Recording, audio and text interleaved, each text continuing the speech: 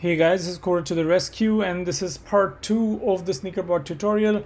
Now if you're looking to cop those wonderful Yeezys or learn Python programming or develop projects to learn web scraping or browser automation, you've come to the right place. And this is where we left off in the part 1 video. Just to recap, what we do is we select a product,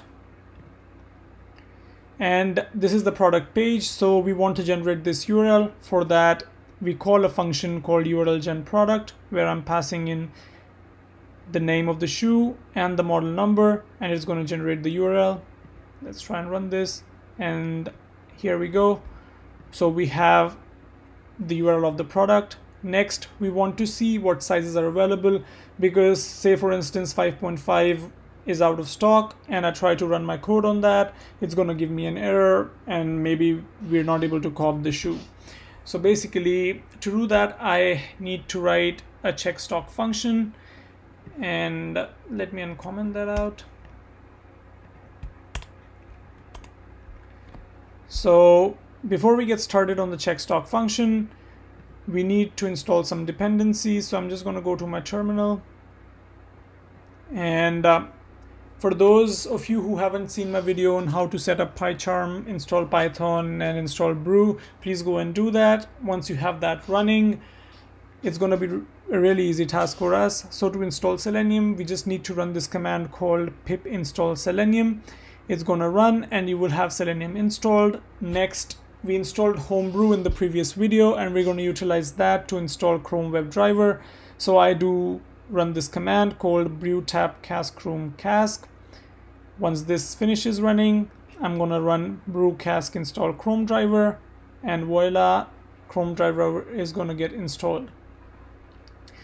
Now we need to import some stuff into our project, so we write these import statements from Selenium import WebDriver and then a bunch of other imports. And once we have that, most of the admin stuff is done, and we can hop on to writing the check stock function. So diving in here, I need to have the URL returned to me once I call it. So I'm going to do this, and then I'm going to return the URL from here. So basically, just instead of printing the URL, I'm going to have it returned to me in a variable called URL, and then I'm going to call the check stock function, pass in the URL from here and the model number from here, and this function is gonna call and run. So the first statement we have here is driver is equal to webdriver.getChrome, and what this does is basically initializing the Chrome WebDriver, which is essentially opening up Chrome like this. Now we just don't want to open an empty window, we need to open a specific URL, and we pass in the URL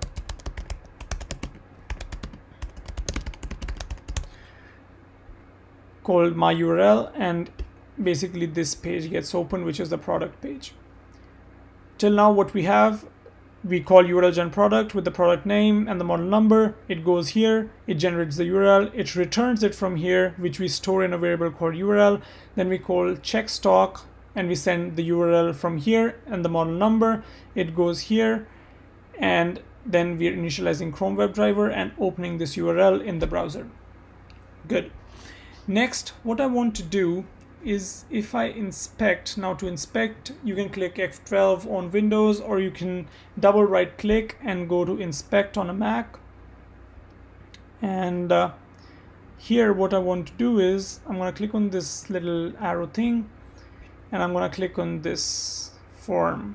So basically this is a form, and how I can identify it from code is through its class name, and the class name is called add to bag da da da.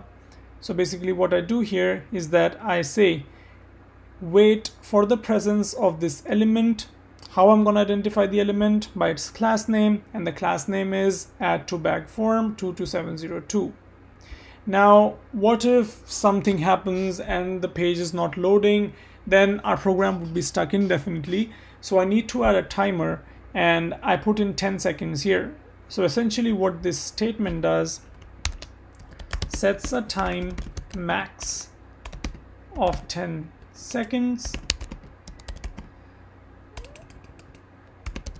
and waits for the element identified to load. So basically we're waiting for this form to appear. Good. Now once we have this form loaded, what I do is find element by class name, and I say GL drop down select element. For those of you wondering where I got this from, I need to click on this select size button, and then it's going to give me a drop down, and then I'm going to get all the sizes. So basically inspect this button, and the class name is GL drop down select element. So I'm gonna go here, I say okay, driver.find element by class name GL drop down select element. We already made sure that this element is loaded because we waited for its parent, which is the form.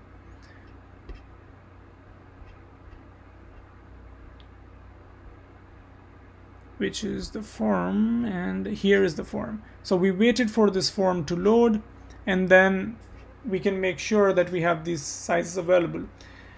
And we say that driver.find element by class name GL dropdown select element, which is the class name, and we store it in a variable called username. Next, what we have is all of this data. What we essentially want to do is we want to go through all these option values and store it in a list. So basically in a list we have the numbers 5, 5.5, 6, 6.5, and we're going to display it to the user. How we do that is basically I say options is equal to find element by tag name. So if you look here, there are tags called option, option, option. So I'm getting all these tags into a variable called options, and then I'm looping, which is I'm going through them one by one, and I'm looking at the inner HTML, which is these numbers, and then I'm storing it in a list. So I have an empty list initialized here. I have all these options in a variable called options, and I'm looping through each one of them and appending it into a list. Basically this list now contains all the numbers, which is 5, 5.5, 6, 7, 7.5, whatever. Option get attribute inner HTML gets all the numbers, and then we're adding it to a list. So by the end of this, we have a list with sizes. Now, if we carefully look here, we have this option value as well, which doesn't have any number. It's just empty. So even this would show up to the user, and the user will be like, what the hell is this? So to prevent that, I write this condition. I say if sizes is digit, which means that I'm looping through all the sizes stored in the list, and if it is a digit, then I'm going to print out that, oh, this size is available, else I'm just going to do nothing. So basically printing only if size in the list is a digit. Essentially what we're doing here is basically we identify this element by its class name, then we add all of these options into a variable called options, then we're looping or going through all of these options one by one, and I'm adding the inner HTML, which is these numbers, to a list. In the end, I have all the sizes, and then I have this empty tag as well. I am going through all these numbers again, and I'm printing size only if it is a digit, else I'm not doing anything. I have this in a try finally block. So the finally block always executes when this function is called. Why I didn't just put it like, like this is because suppose I get an error here, instead of the program crashing, it's going to go to the finally block and just quit the driver. So that is why the finally block is there essentially. Next, what we need to do is, let's just try running this code once.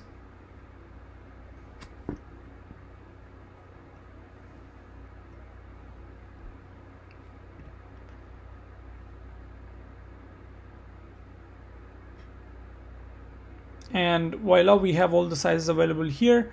Now we need to take the user input, so I say size is equal to integer, and I take the user input saying please enter size. And why I have this integer over here is because when we take an input, it is taken as a string, and I want to typecast it as an integer. And now instead of passing in a hard-coded size of 5, I'm gonna pass size over here, and let's try and run this.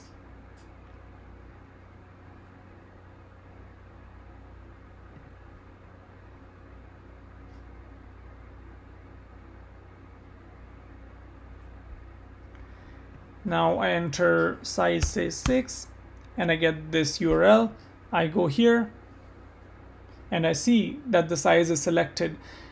So basically this ensures that the size we're selecting is available and we're not selecting an invalid size. So guys, this is essentially the check stock function. Next, what we need to do is we need to add it to bag and onwards functionality and check out from here. And how we're going to do that, you'll have to wait till my next video or part 3. Thank you so much for watching. Please comment if you had any problems, and I would be surely helping you with that. If you guys find a better way to do things, do comment that out too. Once again guys, thank you so much for watching. Take care. Goodbye.